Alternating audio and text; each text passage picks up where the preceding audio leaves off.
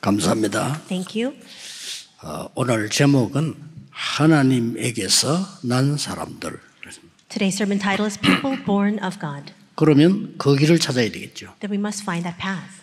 다른 길은 의미가 없습니다. And other paths are meaningless for us. 오늘 우리 아침에 렘넌트 두 팀이 면담을 왔어요. And this morning, two teams of remnants came to meet with me. 미국으로 공부하러 간다. 이렇게 인사하러 왔어요. And they came to greet me because they're going to go study abroad in the U.S. 한 팀은 결혼을 하게 됐다. 이렇게 인사하러 왔어요. There was another group of remnants. They were saying that they're getting 두 married. 사람에게 얘기해 줬습니다. And I shared with the both of them. 속지 말고 언약만 잡아라. Don't be deceived. Just hold on to the covenant. 많은 사람들이 사람 소리에 속습니다. 아주 수용 초월하고 언약만 잡아라 그랬습니다. And many people are deceived by the words of people, but you just accept it and then transcend it. Don't be deceived by it. 반드시 쓰일 날이 옵니다. Absolutely, the day will come and you'll be used. 제 얘기해 줬어요. And I spoke a little bit about my experience. 한 10년이 중요하다. And I said that the next 10 years are most important. 제가 공부를 할 때 한 10년 동안에 전도에 대한 미래 준비를 했어요. And when I was studying, I made preparations for evangelism for the next 10 years. 예, 그걸로 끝난 겁니다. And with that, it was finished. 졸업해서 나오자마자 하나님은 역사를 하셨어요. As soon as I graduated and entered into society, God began His work. 저보다 훌륭한 분들 참 많았거든요. And there are a lot of distinguished people, far more renowned than myself. 아주 똑똑한 분들 많더라고요. Very smart, intelligent people. 그분들 막 얘기하고 할 때 저는 뒤에서 엿듣고 이랬지 말도 못했어요. 얼마나 훌륭한 분들이 많은지요. And they were such great individuals when they voiced their opinions. I could only listen in from the back. 그래도 제 동기들이니까 내가 관심은 있죠. And we were all colleagues and fellow students, so I took an avid interest in them. 거의 다가 교인 50명도 안 모여가지고 삶을 살 수가 없는 상황이에요. But most of them are living in conditions where it's difficult for them to make a living because their church is only about 50 members or less.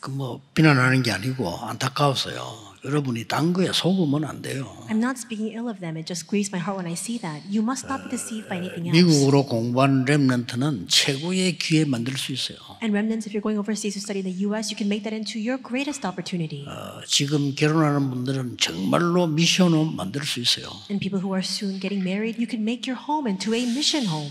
여기 계신 여러분들이 정말 속지 않고 언약만 잡고 있으면 반드시 승리하게 됩니다. And all of you seated here, so long as you hold on to the covenant and refrain from being deceived, you will absolutely prevail. 오래전이죠. 미국에서 우리 한국에 정동섭 교수를 초청을 했어요. And it was a long time ago, but in the U.S.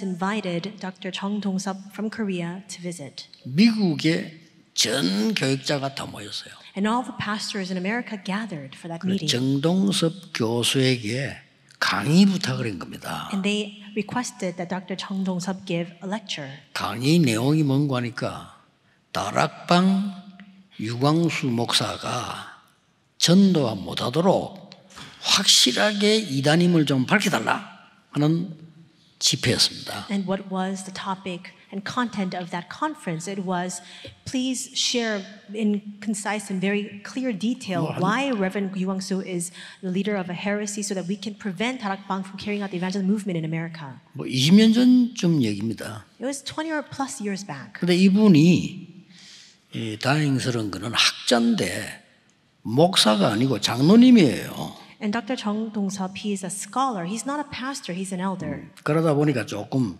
동기가 좀 적지요 아무래도.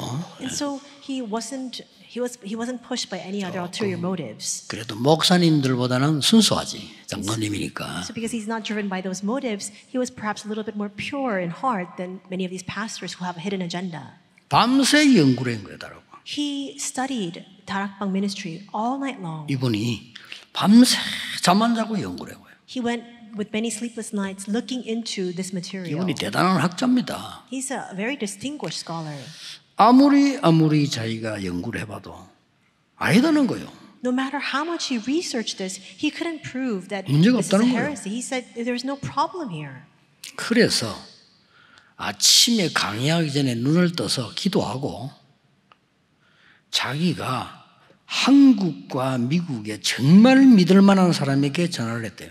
And so in the morning, before going to the lecture, he began to pray and he thought, who can he call in Korea and America that he truly trusts? And he made a phone call to that person. 유광수에 대해서 어떻게 생각하느냐라고 미국에도 묻고 한국에도 물었대요. So he asked the person that he most trusts, his confidants in the U.S. as well as in Korea, what they think about Reverend Yu. 예, 정말 믿을 만한 사람들인데 그분들이 하는 말이 똑같이 절대 이단 아니다 그러더래요. And these are people that he truly trusts. And both of those individuals told him he is not a heretic. 그래서 이분이 강의를 해야 되는데 결단낸 거예요. So he had to go and give the lecture. He 그 had to make a 강의 resolution. 내용이 영상으로도 나와서 이분이 계속 말하다가 물을 마시고 So you can even see the lecture. There are video clips of that lecture even now. 얘기했어요. So as he's speaking, he continues to drink water. 밤새 기도하고 연구해봤다. He said, all night long I researched this and studied it thoroughly. 나는 그 사람 모르는데 하나님 앞에서 양심상 전혀 잘못된 데가 없다. I don't know Reverend Yu Kwang-soo personally, but standing before God, conscientiously speaking, there's nothing wrong with what he's 미국에서 teaching. 그렇게 막 들고 있는 거예요. That's what he said in America, and so this created so many repercussions. 잘못 말을 했지 그 말을 했냐 말이에요. And they were saying, we told you to lecture the opposite topic to that. 강의 중단. And so they stopped the lecture mid-sentence. He was chased out. 한국에 연락했어. They contacted Korea. 그 대학에 연락했어. They contacted 이분 the 강의 시키지 university 마라. where he's teaching, saying you shouldn't allow him to speak. 그 이분이 한국을 더 와가지고 막 자기가 막 몸에 문제가 올 정도로 스트레스를 주더라는 거예요. So Dr. Chung, he returned back to Korea, but he had such high levels of stress that he was even experiencing 만나자 physical problems. 이러더라고요. And so I wanted to meet with 만났어요. him, and I met with him, 여러 가지 이렇게 물어보더라고요. and he asked me a few questions. 마지막으로 하나 딱 묻는 게 있어요. And there was a final question he posed. 그 목사님은 다른 거는 필요 없고 전도만 하면 된다고 하신다면서요. 이라는 거예요. He asked me, Pastor, I heard that you say nothing else is needed. All we need to do is evangelize. 좀 외골수다 이거지. 딱 그 교수님 손을 잡고 얘기했어요. And so in other words, what he I think wanted to say in a nice way, and in a roundabout way, was that I just keep to myself. 교수님은 교수 왜 합니까? 물어봤어요. And so I asked the professor, why do you serve as a professor? 우리가 전도운동 복음전환 안 하려면 왜 합니까? And I said to him, if we're not trying to do the gospel or evangelism movement, then why should we carry out this 그리스도가 ministry? 다 아닙니까? Isn't Christ everything? 그래서 전도는 모든 것입니다. That's why in that regard I say that evangelism is everything. 맞습니다. And he said, that's right. 전화번호 한 개 주더라고요. He gave me a contact 뭡니까? number. I said, what is it? 여기는 건강을 아주 잘 체크하는 병원이니까 가보라는 거예요. He said, this is a hospital that does really good full body checkups and why 그 don't you 말은 visit? 죽지 말고 오래 살아라 그 말이죠. I think what he wanted 알겠습니다. to say to me was, stay healthy, don't die on me. 저는 우리 성도님들께 전 세계 우리 목사님들께 드리고 싶은 얘기가요. 그 고린도전서 후서에서 답 많이 얻었습니다. This is what I want to share with all of our pastors and believers throughout the nation and the world. We 오늘 received a lot of 갈라디아서는 answers 뭐냐 하는 겁니다. through 1st and 2nd Corinthians. And what is the book of Galatians? 교회 안에 다른 복음이 들어온 거예요. A different gospel entered into the church. 그게 답 중에 갈라디아서입니다. And we see the answer regarding that in the book of Galatians. 저는 부끄럽고 감사한 일은 사실은요. 전도하기 위한 복음 시스템을 깨달은 거예요. 그것밖에 없어요. And so I'm very thankful, and I'm also even ashamed to say this, but the only thing that I realized was that system by which we can carry out the evangelism movement. 복음이 이런 복음인데 이렇게 전하면 되겠구나 하는 시스템을 그냥 발견한 거예요. I just discovered the system. For example, this is the gospel, then how can we go about evangelizing this gospel? That's a system I discovered. 결혼하는 사람, 미국 가는 사람, 여기 계신 여러분 전 세계 사람들이 여러분의 삶이 복음을 증거될 만큼 시스템 갖춰주면 끝입니다. People getting married, people going overseas to study, 그거 all of you 놓치면 안 seated 돼요. here, all the people throughout the world, all you need to discover is a system in your life by which you can preach the gospel. With that, it's finished. 이랬더니 가는 곳마다요. 제가 상상하지 못하는 일들이 일어나는 거예요. And after discovering that simple fact, 진짜입니다. wherever I went, I began to experience things that 아무 surpassed 잘한 my 게 없어요. imagination. I didn't do anything else well. 저는 뭐 하나도 고생하지 않고 영도에서 말이죠. 뭐 장로님들 그분들이 고생 다 하고 이래가지고 교회 다 나는 그냥 가서 설교만 하고요. I didn't suffer at all. In Yeongdo, the church there, the elders, they had a lot of pressing problems and many difficulties, but they overcame that all. And all I did was go and give the sermon there. 하나님이 밟은 땅은 무조건 주시는 거예요. And every place where my foot stepped foot, God entrusted that territory to us. 저 덕평구 보세요. Look at Deokpyeong. 거기 가서 훈련 시작했는데 하나님이 그거 다 우리에게요. 세계복음화도 다 주신 거예요. We began our training there, and God entrusted that entire region to us 놀랄 일이죠. to do world evangelization. 이 말을 여기 보세요. That's astounding. 여기 Here 와서 in 우리 Emmanuel Church 빌려서 too. 그랬는데 이랬다니까요. Before we used to rent out this location to use it. 우리 장로님들, 우리 황 목사님 이런 분들 고생했지. 난 고생 하나도 안 하고 또 와서 설교하고 막. Our elders, Reverend Huang, 밟은 they 땅을 suffered so 차지하게 much. 만들어. All I did was come and give the sermon, but God has given to us all the land that we placed our foot on. 복음 하나 깨달았을 뿐인데. All I did was discover that one 이거 thing, the 복음을 gospel. 꼭 전해야 된다. 그거 깨달았을 뿐인데. All I did was realize that we need to preach this 이거 very 안 gospel. 하면 전 세계는 큰일 난다. 깨달았을 뿐인데. I just realized that if we don't preach this gospel, the entire world will face hardship. 이거 안 하면 전 세계 교회 문 닫는다. 그거 깨달았을 뿐인데. Apart from this, all the churches of the world will face great hardship. That's all I realized. 미국, 유럽 전 세계는 정신병 시대 온다. 그거 깨달았을 뿐이에요. The age of mental disorder will befall the U.S. and Europe and all the world. That's all I 진짜입니다. realized, really. 그냥 막 오는 거예요. And answers continue to come. 그 보세요 또 237 센터. Even our 237 center. 저기서 진짜 훈련이 시작될 겁니다. There, the genuine training will begin. 쉽게 말하면 절대 안 무너지는 망대를 만드는 제자를 키울 겁니다. In other words, we're going to raise up the disciples through which the partisan that will never be felled will be established. 왜냐? 기다리고 있는 밭이 너무 많아요. Why? Because there are so many harvesting fields that are awaiting us. 가능하면 하나님 역사하고 있어요. And as so long as we go, God will begin His work there. 여러분이 간혹 차량 검사 정비를 왜 합니까? Why do we occasionally go and get our cars checked out?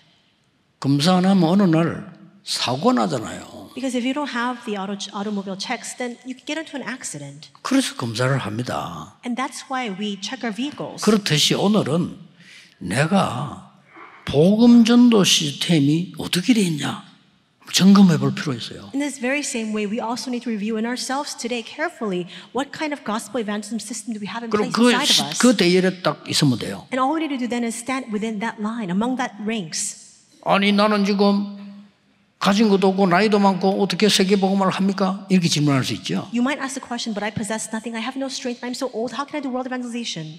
아닙니다. No. 부산에서 시작할 때 장로님도 중요하고 교역자도 중요하고 다 중요한데요. 부산에서 제일 중요한 사람이 누군지 아십니까? When we first began a ministry in Busan, of course the elders are important, the pastors are important, but do you know who are the most important people there? 나이 많은 권사님들이 매일같이 모여서 전도자를 위해 놓고요. 24기도를 하는 거예요. The elderly senior deaconesses in Yeongdo gathered every single night and for 24 hours continue to pray for the evangelists. 이 사람들이 바로 로마서 16장 사람들이라. And these 그렇죠? are the individuals of Romans 16, are they not?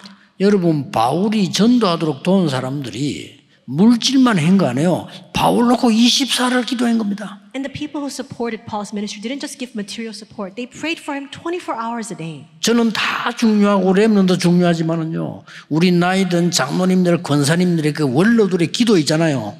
절대 무시 못합니다. Everyone is important. Of course, our remnants are important as well, but you cannot look down on the prayers of our elders, senior deaconesses, and all of our elders. 그래서 이거 잡았을 뿐인데 하나님이 앞으로 할 일은 어떻게 했습니까? 남아 있습니다. 237, 5천 종족 세 가지 뜰 많이 남아 있습니다. That's all I realized. But you see, there's so much left for God to still carry out. The 237 nations, the 5,000 tribes. 길을 찾아야 돼요. We need to now find the path. 여러분이 그렇다. 정말 내가 평생 하나님의 계획에 맞도록 가는 길 찾는 겁니다. Oh, that's right. This is a path by which I can continue to carry out God's will all my life long. That's 거기에 the path 내 we must 산업이 discover. 있다? 두말할 필요 없죠. If my work or my business is inside of that, then no two words are 그 needed. 문제는 갈라디아 교회라. But the problem here we see is in 거기다 Galatians, 편지를 보낸 겁니다. the church of Galatia. We see that Paul sent an epistle to them 길을 잃어버렸습니다. because they lost the way. 제가 그 전도 시작할 때 보면요, 대부분 신자들이 자 열심히 믿고 막 좋은 교회 다녀요. 단 길만 잃어버렸어요. And so when I first began my evangelism ministry, I discovered that so many church believers, they believe so diligently, they're so devoted to the church. The only problem that they have is they've lost their way. 전도가 어렵다. They say evangelism is so hard. 대부분 그렇더라고요. Most people were like that. 현장에 전도하러 왔는데 기독교인 만나게 되잖아요. I would go to the field to evangelize, and I would meet with Christians there. 예수가 그리스도다 확신 가진 사람 단 한 명도 못 만났어요. I didn't even meet with one single 흔들려요. person who had the assurance that Jesus is the 큰일 Christ. 났죠. All of them 교인이 were undulating in their 흔들린다니까요. faith. These believers were shaking in their faith. 심지어는요, 어떤 사람이 직장 안에서 두 사람이 이러다 싸웠어. And so there are two people who happened to fight in their workplace. 한 명은 이빨 부러지고 한 명은 코 돌아갔어. And one person had a tooth knocked out. Another person, 그것도 his 영도에서 있었던 일이에요. nose bone was broken. And this is what happened in Yeongdo. 그럼 그때 당시 뭐 싸움 되니까 막 양쪽 고발해가지고 경찰이 오고 난리 난 거예요. They sued each other, and the police officers came. 놀라운 거는 양쪽 다 목사님이 신방을 왔어. The astounding fact is that for both of these individuals, their pastor came to visit them. 이빨 부러진 거는 안수 집사고 코 돌아간 사람은 장로님이야. The person with the broken tooth was an ordained deacon. The person whose nasal bone was broken, he was an elder of a church. 싸울 수도 있지. You might say, of course you can fight. 그 두 사람이 장로님이고 안수 집사라는 사실을 20년 동안 일하면서도 몰랐어. For the past 20 years, while they worked together, neither of the one knew that the other person was a churchgoer. 목사님이 아이고 장로님 코가 이래. 그때 장로인 줄 알았다. The pastor came running in saying, Elder, your nose. And then that's when the 입이 ordained deacon knew 이랬으니까 that this was an 아이고 elder. 집사님 입이 뭐 이렇게. Another pastor ran in saying, what happened to your mouth, ordained deacon? 둘이 빨리 눈치채고 치하시겠어. They quickly caught on and then they 경찰 canceled, 못 가라. they 됐어. canceled the legal proceedings saying, why don't we 창피하잖아요. just go? Let's just go home. 두 사람이 하이했어요. And so they reconciled. 그때 이빨 부러진 사람이 말했어요. The person with a broken tooth said, 정말 너무합니다. You're 나 just too 장로인 much. 줄 몰랐다. You're too much. I didn't know you were an 내 elder. 장로 같으면 코를 돌리겠나. If I knew you were an elder, I wouldn't have hit you in the nose. 장로님 말, 야 충격이다. 네가 집사냐. The elder responded, I'm so shocked and appalled. You were a deacon? 이런 실정입니다. And so it's this kind of situation that we face right now. 그러니까 막 집회 한참 할 때요. 여기저기 교회에서 날 초청하는데 뭘 초청하나? 총동원주일 강사로 초청하네. So at the height of my ministry, a lot of these different churches would invite me as a speaker for their rally Sunday. 참 곤란하더라고요. And I was put in quite a fix. 강단에서 말 못하겠고요. 야, 총동원주일 하지 마세요 그냥. I found myself in a bind. I was invited, but I wanted to tell 제자 them, 훈련하세요. don't do these kinds of mass 항상 하세요. rallies. Really care at the disciple 365일 movement. 하세요. And so you need to save 그런 each and 거지 every 무슨 individual. 총동원이 뭐 지금입니까? We're not trying to bring growth and revival to the church. 10월 28일 한 번만 오세요. 그날 오면 됩니까? 계속 와야지. Why should you just come on the day of the rally on October 28th? You should come 말도 to 안 church 되는 every day. 거. 어쩌다가 부흥될까 싶어가지고. Because on the off chance that through this conference they might experience some growth in 그런 the 짓을 church. 하면 안 돼요. 전도 그런 거 아닙니다. That's not the kind of programs we should employ. That's not what evangelism is. 어쩌면 했더니 교회가 좀 모이고 우리 교회 크다. 그런 하게 발표해야 하는 데가 아니라니까요. We did this campaign or we did this program and then all the people began to come to our church and our church grew. That's not what we're trying to do. 그럼 막 가보면 난리야. 온 대신에 막 붙여놓고 한 번만 막 이러고 뭘 한 번만입니까? And when I went to speak at those lectures, you would see all these signs everywhere saying just once. 화장실에도 붙여놨어. They have it even in their bathrooms. 당신이 놓친 영혼 지금도 지옥 간다. The soul that you've missed, they're still headed to 난리요 난리. hell. 아이고 좀 오줌이라도 편하게 누구 해주지 어째 저렇게 말해가지고. You should be able to urinate in peace. You 그런 거 shouldn't have 아닙니다. these signboards in front of you while you're in the restroom. 예수님이 직접 말씀하셨어요. Jesus himself said, 나를 따라오너라. follow me, 내가 너희로 사람을 낚는 어부가 되게 and 하리라. I will make you into fishers of men. 그냥 그리스도 따라가세요. Just follow Christ.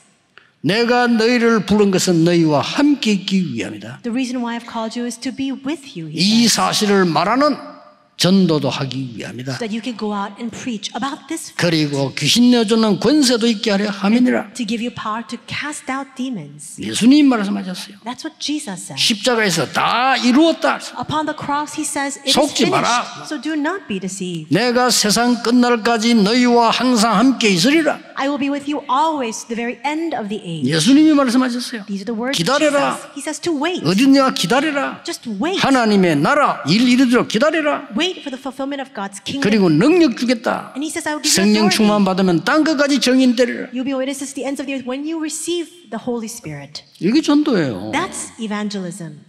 성경이 이렇게 됐다니까요. And that's what the Bible 그걸 promises. 어렵다 어떻다 뭐 한다 안 한다 할 거 없어요. 여러분이 딱 오늘 CD 찾아내야 돼요. It's not a matter of let's do this or not, or whether it's difficult or easy. 어디를 간다 이거 할 것도 없어요. 그냥 It's not even a matter of where we head to. 그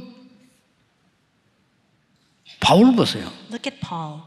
내가 지금까지 자랑하던 것을 전부 배설물로 여기노라. He said, all that I used to boast of, I consider it rubbish. 많이 배운 사람이 대단한 사람인데 이거 배설물로 여기노라. He was an amazing figure and he was a very 이유. well-learned man, but he said it's rubbish. 그리스도의 놀라운 그 지식과 그 손에 잡힌 것 찾으러 가기 위함이다. The reason for that, he says, compared to the surpassing greatness of knowing Christ Jesus. 땅의 거 다 가져봤어. 그러니까 위의 것을 찾으러 갑니다. He says, I've experienced everything upon this world and now I run 로마 forward 시민권 별별 없어. 하늘의 시민권 그게 우리의 것이다. for the reward heavenward. And that Rome citizenship, it's nothing. It's the 바울이 citizenship of 고백했어요. heaven. That's what Paul confessed. 영세전에 감추어줬다가 이제 나타내신 바였다. 이게 복음이요 전도입니다. Hidden for long ages past, now revealed and made known. That's the gospel and that's evangelism. 그러니까 교회 안에 다 있어요. That's why everything is inside of the church. 마가다락방 언약 자국하니까 다 있고 안디옥 교회 다 있어요. They held out to the covenant of Mark's upper room. Everything was there prepared for them. Everything was prepared for the Antioch church as well. 얼마나 감사한지요. How thankful should we be? 저는 전도사 때부터 교회 다니는데 얼마나 감사하면 교회에서 날 보고요. 아무것도 아닌 날 보고 전도사님이라고 불러주고요. 미안하더라니까요. And I was so thankful when I was serving as assistant pastor before in my church. I was nothing 그 to show 세상에서 for. 말해 훌륭한 장로님들이 죄인데 와가지고 막 악수하면서 그 전도사님 뭐 이러고 미안한 거예요. 난 나이도 어리고 그런데. But these renowned elders, people of high positions in society, they would come to me, shake my hand, commend me, saying, assistant pastor. 얼마나 감사. 그러고 뭐 생활비까지 줘요. 이거 살아라고. And they even gave me a living stipend. 자기들은 막 헌금하면서 우리 뭐 생활비를 주고요. They would give their offering and they would provide that for us as an 아니 honorarium. 뭐 교육 배경 가지고 전도 안 갈 데가 없어요. 어디든지 갈 수 있잖아. 너무 좋은 거예요. 이게. And with that background, we could go anywhere to evangelize. How great was that? 감사한 일이죠. So thankful. I was so thankful. 전도를 잘 몰라가지고. But people didn't know what evangelism was. 오늘 여러분 복음 전도 시스템이 뭔가 남은 생에 확인하셔야 됩니다. Today and all life long, you must 하셔야 돼요. confirm what the gospel evangelism system is. 자, 이거 안 한다면 모든 예수님의 약속이 거짓말이 돼요. And if we don't partake in this, then all the 그렇죠. promises of Jesus are all a fallacy. 그러고. They're a lie. 여러분 남은 생에 진짜 응답 받아야 될 거 아닙니까? And in the remaining days of your life, you need to receive genuine answers. 아이고 나는 나이도 많은데 성경을 자세히 보세요. You might say- 안나를 비롯해서 진짜 나이 많은 하나님 역사하셨어요. You might say, but I'm so old. But look in the Bible. All the people who are very elderly, even they received God's great answers. 아이고 뭐 우리 여자들이 뭐 하겠냐? 아닙니다. 성경 보세요. 진짜 중요한 건 여자들이 다 했어요. You might say, but I'm a woman. What can I do? Look in the Bible. All the most important works were carried out by women. 사실 남자들은요 돈 벌어가 갖다 바치고 고생했지. 여자들 다 했다는 보라요 성경을 자세히. So look carefully at the Bible. The men went out and they made a living. They brought the money home, and the ones who carried the important ministry were the women.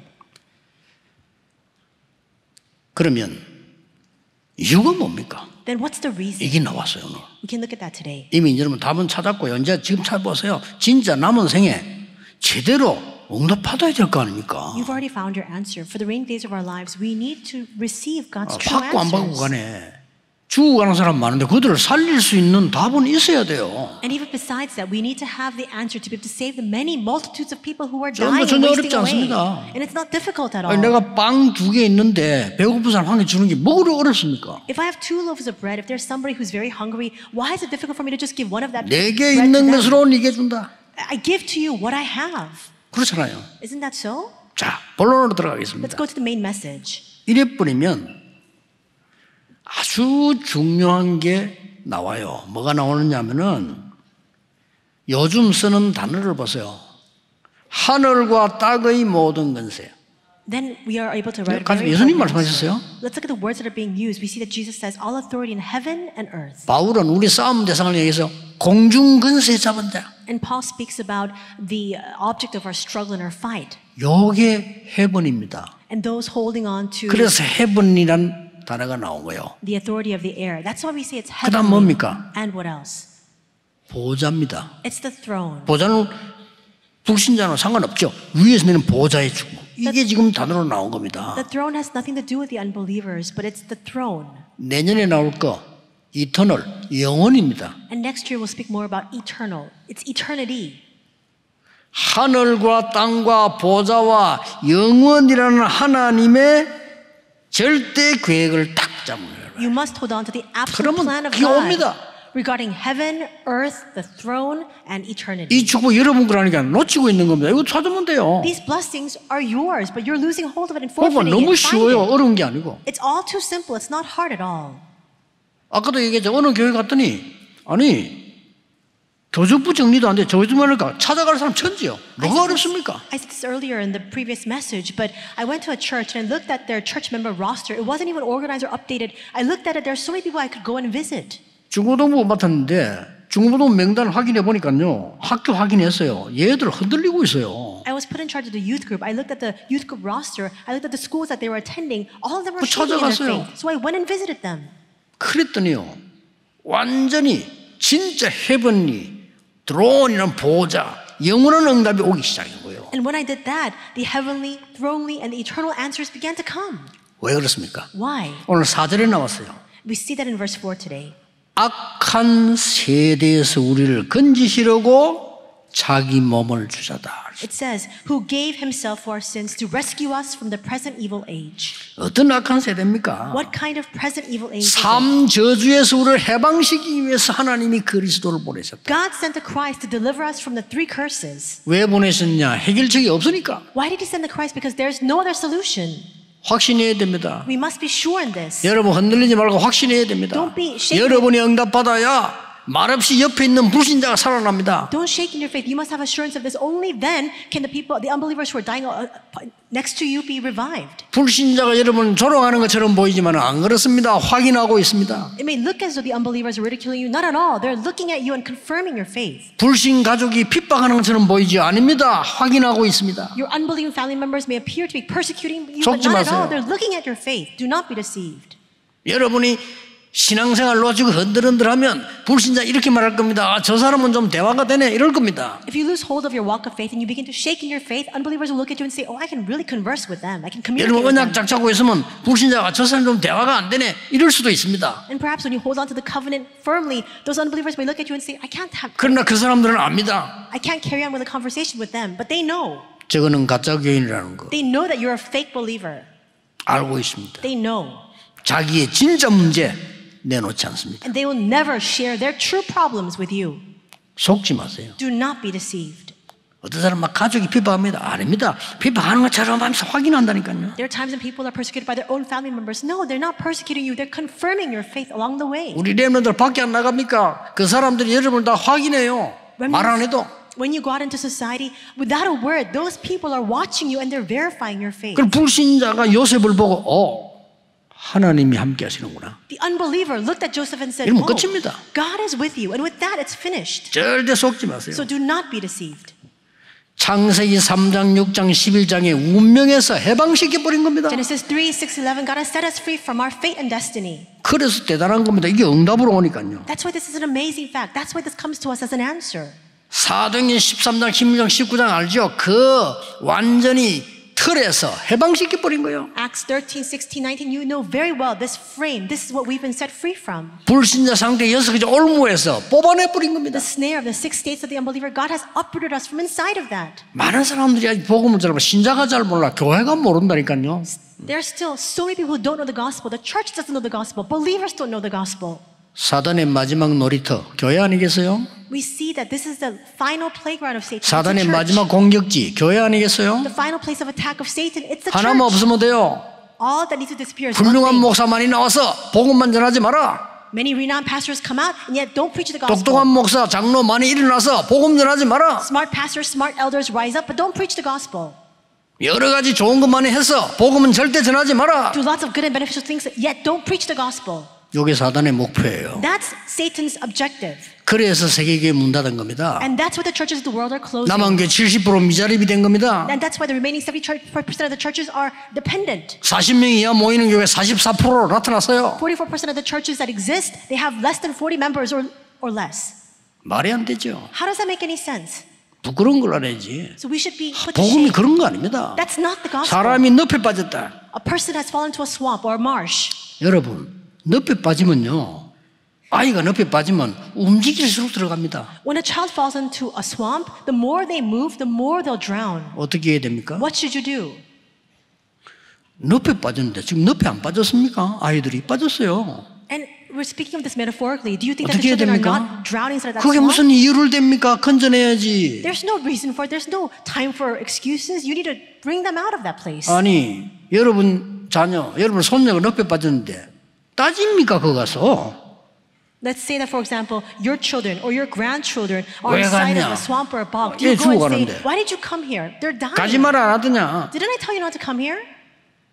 오른발부터 갔냐? 왼발부터 갔냐? Did you fall in right foot first or left foot first? 그럴 겁니까? Are you going to ask those questions? 빨리 줄려 잡아라. You must quickly throw them a line to draw them out. 하나님이 그런 겁니다. And that's what God has done for us. 앞으로 점점점 깨닫게 됩니다. 지금 완전 정신병 시대 왔어요. 사람 조심해라니까 완전 돌아서 난리요 지금. Increasingly so, you'll discover that an age, an era of mental disorder has dawned upon us. People are becoming more bizarre by the day. 뭐 어떤 집에 어떤 나라에는요 한 집에 3명이 돌아. In some 어떡합니까 households, 이거? in some countries, in one house, there are 3 people with 큰일 mental 났어요. disorders. So we're in big trouble. 괜히 하나님이 그래서 십자가에 못 박고 예수 믿어라. 아닙니다. Do you think that God, for no reason at all, crucified Jesus upon the cross and said to believe in Him? No. 두 번째입니다. Second, 보좌와 해변과 영원한 하나님의 절대 준비. we see that God has made 그 속에 있는 겁니다. absolute preparations for heaven, the throne, and eternity. We're inside of that. 4절 하반절에 우리 죄를 대속하기 위하여 자기 몸을. We also see in verse 4, who gave Himself for our sins to deliver us. 아까 첫 번째는 악한 세대에서 건지기 위하여. And the first point was to deliver us from the present evil age. 해결할 수 없는 우리 죄를 대속하기 위하여. And number 2, we see that because we cannot redeem ourselves from our own sins, that's why He came for us. 복음 정말 깨달으셔야 됩니다. 하나님이 무조건 구원하신 겁니다. You need to realize the gospel correctly. Unconditionally, God will 여러분을 save us. 다른 사람 살리려고 무조건 구원하신 거예요. In order to save others, God unconditionally will deliver you. 무조건이라면 조건이 없어요. Unconditionally means there are 조건 no 있으면 set 구원 못 conditions. 받아요. If there are conditions in place, we cannot be 아담 saved. 하와 범죄했을 때 막바로 창세기 3장 15절 여자의 후손이 뱀의 머리를 깨끗이라고 말했어요. After Adam and Eve sinned before God, immediately God gave them the covenant that the offspring of the woman will come to crush down the serpent. He gave to them the answer. 무조건 방주 안에 들어오라고 했어요. Unconditionally, He says, come into the ark. 그렇죠. Right? 복음이 뭔가를 알아야 돼. 무조건 들어오라고 했어요. You need to know what the gospel entails. He says, unconditionally enter into the ark. 포로됐을 때 이사야 7장 14절 임마누엘 축복을 붙잡으라고 했어요. When they were taken captive, Isaiah 7:14, He says to hold on to the covenant of 또 Emmanuel. 속국됐을 때 주는 그리스도시요 살아계신 하나님의 아들이십니다. 언약 붙잡으라고 했어요. Again, when they're taken as a colony, He says, just hold on to the covenant. Jesus, you are the Christ, the Son of the living God. 복음이 뭔가를 잘 모르니까요. But we don't know what the gospel really is. 갈라디아 교회 그런 거예요. And that's the same 여러분 fight 진짜 복음 제대로 깨달아보면 역사는 납니다. 여러분이 정인으로 서셔야 됩니다. that the Church of Galatia experienced. You need to know what the gospel is, and with that, all the answers come. You must stand as a witness of this. 여러분 속고 있습니다. 내가 무슨 세계복음을 아닙니다. But we're deluding ourselves. We're deceiving ourselves, saying, "But me, how 그 can I do 응답을 주시겠다는 거예요. God says He will give to you that answer. 갖고 있으면요 노예로 가는 듯 역사나요. So long as you hold on to this answer, wherever you go, even if you go as a slave, you will receive the blessings of God. 그래서 지금까지 성경을 제일 잘하고 세계를 놀라게 했던 인물이 하나 남았는데요.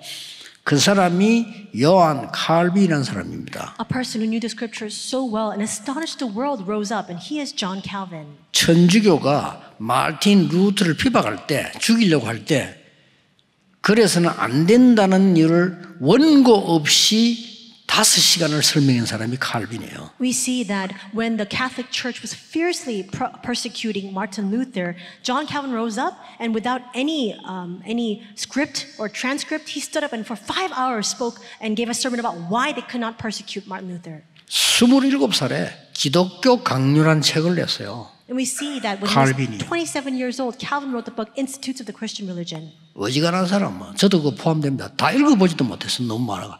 And that book is so thick and there's so much content you can't even finish it.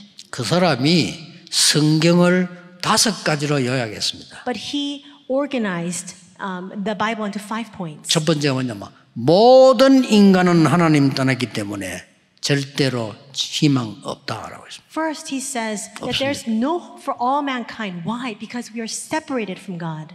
두 번째 뭐라고 말인가? What is the second point he said? 하나님이 인간을 건지시는데 조건을 달 수 없었다. 왜냐? 조건 달면 못 사니까. And God has delivered us unconditionally because if He were to set conditions for our salvation, we could not receive that salvation. 그래서 인간 문제 해결은 하나밖에 없기 때문에 그리스도를 보내기로 약속하셨다. There's only one problem that faces all humankind, and that's why He promised to send us to Christ. 네 번째가 뭐냐? What is the fourth point? 이 은혜는 아무도 막을 수 없다. No one can block this irresistible grace. 마지막 뭐라고 말했냐? And what is the fifth point? 하나님의 자녀는 절대로 멸망시킬 수 없다. That the children of God 그 cannot 누구도 be destroyed. 그렇습니다. And that's a case for everyone. 그걸 말한 겁니다. And that's what he spoke of. 하도 복음 모르니까 교회가 복음 모르고 목사님들이 복음을 몰라. 그러니까 예수님이요 바리새인 보고 설명한 겁니다. The churches, even pastors, fail to know what the gospel is, and that's why 세 가지 설명했잖아요. explained this to the Pharisees. 3 things. 야, 양 100마리 키우는데 한 마리 잃어버리다 안 찾겠어? 찾아야지. He says, you have 100 sheep, you lose one, you're not going to go out and look for it? 드라크마 10개 약혼식 할 때 주는 겁니다. 결혼식 때 서로 확인하기 위해서. 그걸 한 개 빠뜨려 버렸어. 안 찾겠냐? You have 10 drachmas, you exchange this on the wedding day. You're not going to go out and look for it if you lose one? 그까지 더 좋아요. 예수님이 세밀하게 설명했어요. And then he explains even in more minute detail. 탕자가 재산 받아나가 다 허랑방탕 나쁜 짓 다 해서 없애버렸어요. The prodigal son receives his entire inheritance. He goes out and does all sorts of bad, corrupt things with it. 이게 거지가 됐어요. And he becomes penniless. 굶어 죽게 된 거예요. He's about to starve to death. 그때 완전 거지가 돼요. And at that time he comes back. 너무 죽게 되니까 깨달아졌어요. In rags, and finally he's about to die, and so he realizes. 나는 여기서 굶어 죽게 됐는데 아버지 집으로 가야 되겠구나. I'm so famished that I'm about to starve. I should return back to my father's home. 가서 살려달라는 체면은 없지만 가서 노예라도 하게 해달라고 부탁해야 되겠구나. And I'm not worthy to ask him to forgive me. So I should say, let's just use him even as a slave. 아버지 집으로 간 거예요. So he goes 예수님의 back home. 비유입니다. And this is a parable. That Jesus 출세가 speaks. 오는 게 아니고 거지된 그대로 오는 거예요. He doesn't have great success before returning home. He becomes penniless and 성경에 returns. 이렇게 기록하고 있습니다. And this is what the Bible records. 아버지는 날마다 문 앞에서 아들을 기다리고 있다. The father had awaited his son every single day. 근데 성경에는 그가 먼데 이 말은 멀리 있는데 And the Bible records even despite that far distance. 거지된 모습으로 멀리 있는데 아버지는 단번에 알아봤어요. His own son comes in rags, a penniless beggar, but his father recognized him right away. 맨발로 그들에게 달려갔어요. And despite that long distance, he races out without 아이를 shoes on. 끌어안고 오는 거예요. And then he embraces him and weeps. 왜 이제 왔냐? Why did you come so late? 아버지 저를 종으로 쓰시고 종이 뭐냐? 너는 내 아들이야. Father, use me as your servant. How can you say that you're my son? 잔치를 벌려라. So let's throw a 목욕시키고 새 옷을 빨리 갈아입혀라. bathe him, put new clothes on him. 그랬더니 큰아들이 빈정거리잖아요. And then his elder brother then began to complain. 어찌 저런 나쁜 놈을 저런 놈이 잔치를 해? 나를 위해서는 닭 한 마리 안 잡더니? 그랬잖아요. Useless fool, he comes home and our father throws a feast for him. He didn't even catch a chicken for me. 복음 못 깨달은 바리새인 두고 예수님이 하신 얘기예요. He's making a very pointed 그렇죠? remark towards the Pharisees who 다른 did not 비유 realize the 아닙니다. gospel. It's not a different parable. 성경을 이리저리 해석하면 안 돼. 예수님 말씀이 그 말이란 You 말이에요. can interpret it in a different way. This is a message that Jesus 지금요. sought to give. 영적으로 거지돼서 죽어가는 자 너무 많습니다. Right now, there are so many people who are spiritually penniless. They're beggars. 이들의 관심이 전혀 없고 교회는 수 줄고 있대요. 말이 됩니까? But no one takes an interest in them. The churches are instead shrinking in numbers. 우리 교회가 여러분의 이 문을 확 열어야 돼요. All of you, our church, we must 만민들이 와서 위로받는 교회, to become a church where all the nations of the world can come. 다민족이 와서 살아나는 교회. Where the multi-disciples can 그거 come to be 만들라는 strengthened. 겁니다. That's what we need to do. 여러분의 산업과 학업을 하나님은 가만둘 수가 없죠. And if that's the case, God will not leave your business or your studies alone. He'll work upon it. 마지막에 뭡니까? And finally, what is it? 1절에 말씀하셨어요. It comes out in verse 1. 사람에게서 난 직이 아니요 하나님이 주신 것이다. Sent not from men nor by a man, but by 그래서 God 뭡니까? Himself. So what is that? 세 가지를 누리는 절대 은혜. It's the absolute grace by which we enjoy 세 three 가지 things. 뭡니까? What are those three things? 앞으로 계속 불러야 돼요. heavenly, Heavenly, thronely, 보좌. thronely, 앞으로 영원히서 eternally. and eternally. For all 이 세 eternity. 가지를 주신 하나님의 은혜. It's the grace of God who has given us these three blessings. 그거 믿는 겁니다. It's to believe in that. 오늘 여러분 다른 거는 괜찮습니다. 확실히 하세요. 여러분의 축복이 뭔가를 확실히 하세요. Everything else 그렇죠? you can let it go, but you must be sure in the blessings you have received. 아무 중요하지 않은 거를 확실히 하고 중요한 것 다 빼버리면 안 돼요. 가장 중요해. 여러분이 이 축복을 받아 지금 살려내야 됩니다. But you're so sure the things that are not so important and the most important things of all you lose hold of. You need to hold on to this and save everything. 자, 시간 많이 갔습니다. 결론 맺겠습니다. I'll come to the conclusion. 그러면 어떻게 해야 됩니까? Then what must we do? 여러분이 여기서 이 교회에서 해야 될 일이 뭡니까? What is it that you must do here at this 여러분이 church? 무슨 언약을 잡아야 되겠습니까? What kind of covenant must you hold on to? 금토일 시대가 뭡니까? What is the 3-day weekend era? 이제 이 은혜 잡아야 돼요. Now you must hold on to this. 여러분이 여기다가 기도하세요. 세 가지 뜰을 만들자. Pray so that we can raise up the 3 courtyards here in this location. 다민족이 몰려와서 은혜 받고 치유받고 힘을 얻는 교회를 만들어라. A church where the multi-disciples can come and receive grace and healing 그 and 기도를 gain 우리가 strength. 하겠다는 겁니다. We're now trying to begin that prayer. 많은 병든 자들이 와서 힘을 얻을 수 있는 교회. A church where many people who are sick and diseased can come to receive strength. 저 렘넌트들이 와서 힘을 얻는 교회. A church where the remnants can 만들자는 come 겁니다. and be strengthened and rejuvenated. 그러고 렘넌트들이 기도할 줄도 몰라요. And remnants don't know how to pray. 여기서 확실히 해야 됩니다. We must give them the sure answer to that here. 기도가 뭔지 알아야 플랫폼이 생기는 거예요. You need to know what prayer is to have that platform put in 그때부터 place. 다른 사람 살리는 빛을 발하는 파수대가 생기는 겁니다. And from that moment on, you can now establish the watchtower by which you can shine forth the light to save other people. 이때부터 우리 후대들이 세계를 꿰뚫어 보는 안테나가 생기는 And 거예요. from that point on, we can have our posterity have the antenna to look clearly 해야 at the 됩니다. world. We need to do this. 여러분의 남은 생과 렘넌트들의 학업과 산업은 작품이 되어야 됩니다. During your remaining lifetime, and also our businesses, the academics of our 뭔 remnants, 작품요? they must be a masterpiece. 계속 노래 부르고 있잖아요. Heavenly Power, What kind of masterpiece? A masterpiece of heavenly Talent, power, Mission. talent and mission. 앞으로 Thronely Power, And going forward, it must become the thronely power, Talent, Mission. the thronely talent and 남아 mission. 있어요. 영원한 Eternally Power. And we also need to have the eternal Talent, power mission. and talent and mission. 뭐 영어 못하는 사람도 이걸 외워야 돼요. And even if you're not 계속 proficient 나올 in English, you 거니까. need to memorize this because we'll continue to speak of this. 이번에 가사를 진 거는 진짜 기도하면서 불러보세요. And the lyrics that we see for this recent upcoming 이 일을 우리가 해야 되는 upcoming 겁니다. conference, really reflect on it in prayer. This is what we must do. 예, 흑암에게 우리 후대가 지지 않도록 여러분이 언약 잡는 진짜 응답이 지금부터 시작되는 그런 시간표 되기를 주 예수 그리스도 이름으로 I 축복합니다. bless your name, Lord Jesus Christ. That you may hold on to this as your time schedule to receive the 기도하겠습니다. answer. 하나님께 감사드립니다. Let's pray. God, we 오늘 thank you. 중요한 점검의 시간이 되게 하옵소서. May today be an important time for confirmation. 중요한 결단의 시간이 되게 해 An important 주옵소서. time for us to make that determination as well. 영적으로 승리하는 영안을 떠는 시간이 되게 해 주옵소서. A time for us to open up our spiritual eyes so that we can have spiritual victory. 예수 그리스도 이름으로 In 기도하옵나이다. Jesus Christ's name we pray. 아멘. Amen.